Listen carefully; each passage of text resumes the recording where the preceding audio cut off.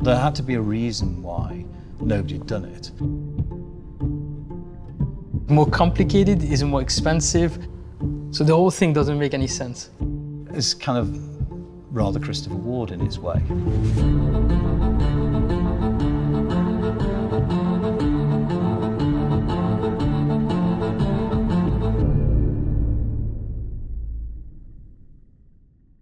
It was an email from one of our Austrian customers. He wanted to buy a proper super compressor watch, and he felt that we were just the brand to take on the challenge of creating a genuine super compressor.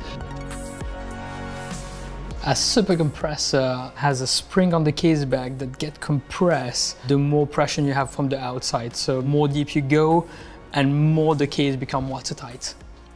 The real value is in that really imaginative piece of engineering.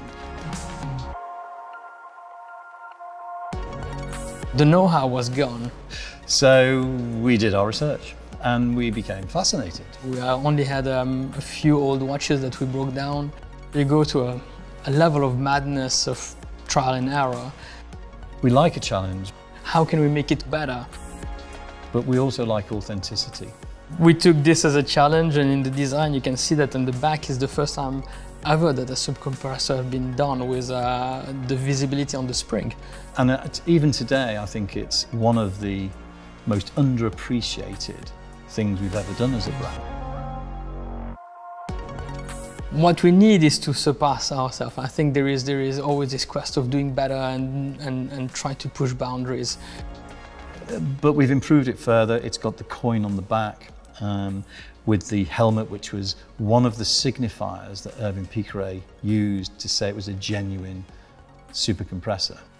It's a good addition because it tells a forgotten story.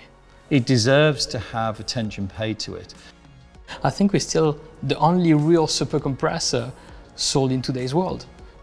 And the fact that it started with a customer is kind of deeply authentic.